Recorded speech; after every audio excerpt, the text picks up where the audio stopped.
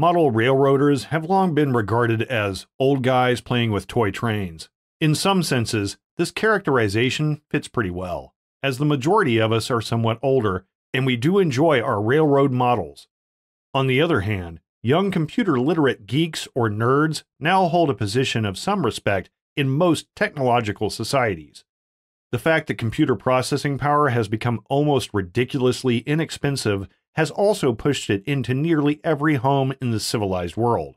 So I guess it's now time for the old guys playing with trains to gain a different reputation and measure of status.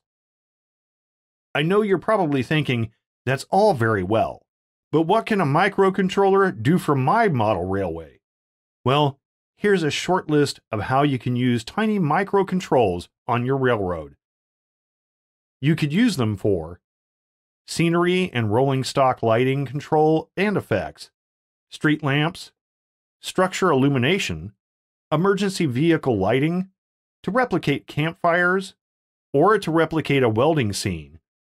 Use them for tall structure anti-collision lighting, for turnout operation, and for solenoids.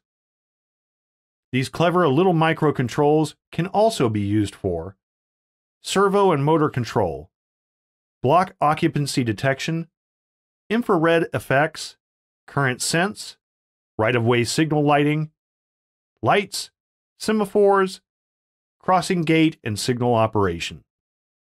They can also be used for flashers, gate arms, turntable control, draw and lift bridge control, DCC testing, fast time clocks, wireless controls, and scenery sound controls.